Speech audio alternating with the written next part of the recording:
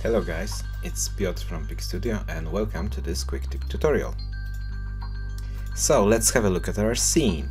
We've got a simple scene here, scrambled together from some pieces of geometry from Forest Pack Library or from Chaos Cosmos, which is great by the way, and it is not a sponsored video or anything. I'm just saying it is wonderful and it comes within the package of vray. So guys, check out Chaos Cosmos, it's accessible here and it got some super nice models for you to use. Just drag and drop or one click and it's in your scene, so that's great.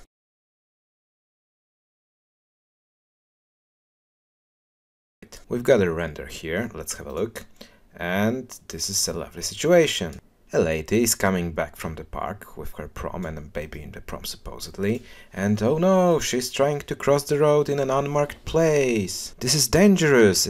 We've got to do something about it. So I propose let's introduce some horizontal road signs here. Road stripes and zebra crossing to be precise, so she can safely go to the other side of the street. And there will be no harm to either her or the baby.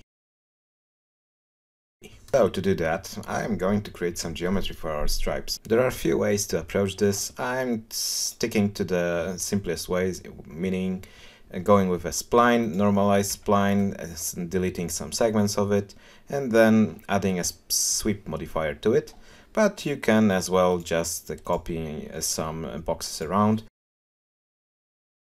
Or you can use a script that was created exactly and precisely to do just that. It's called a dashed lines generator and it allows you to create a dashed line from a simple spline. If you want to get it, you can find the link in the description. But as you can see, I'm sticking with my spline with sweep modifier and I am going forward with that. Basically, the only thing you have to remember about is to have your geometry overlapping and going through the surface of the road. And to do the zebra crossing, I've just created some boxes and make sure that the thickness of those is the same as for our road stripes. So now let's get to the nitty-gritty of our video and let's start with creating a vray blend material. So now I'm gonna take my base source asphalt material and copy it into the base material slot in vray blend material. Remember to apply it to your geometry.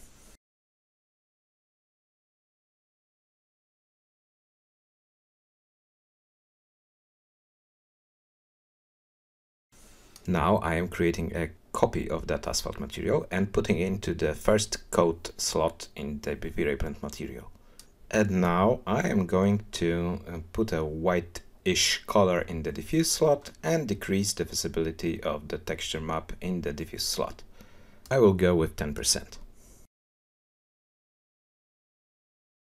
And now let's create a texture that will be the blend amount and it will control the strength of the effect we are going for. And vray distance texture is the texture that is going to do our trick. I start with adding the geometry of our stripes and zebra crossing to the list of objects that are controlling the effect.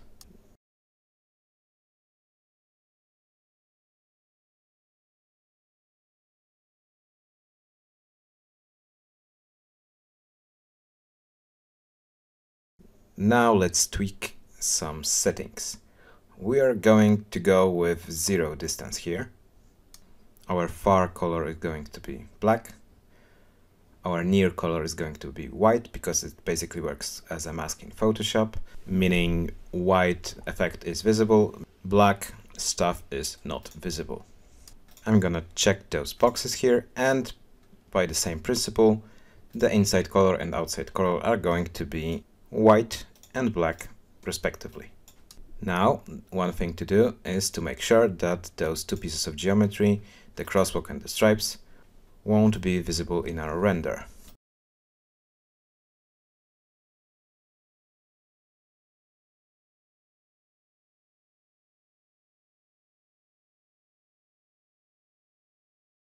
Speaking of which, let's check out how the render looks now. And look at that!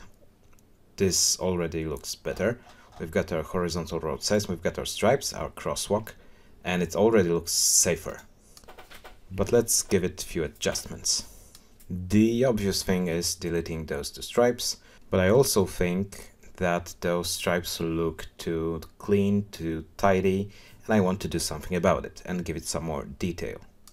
And to give it some imperfections, I'm adding my vray distance texture to a composite map in 3ds Max. And I am going to overlay that map with some dirt map I've got here. Let's put it on top and set it to multiply. It also works just as like in Photoshop. It already looks kinda nice, but what I want to do now is to avoid UV mapping and adding any modifiers to my geometry, partially because of the reason that I'm lazy. And to do that, I'm going to put my dirt map into a vray triplanar texture map.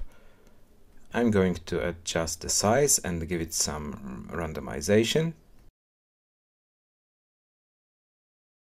And the last thing is I am going to put a UV randomizer in the mapping source slot.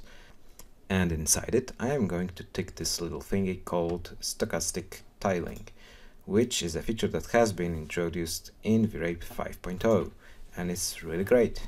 And for now, please don't worry much about the preview in the material editor slot, because it's going to look better in the rendering. And let's check it out. And it already looks nicer.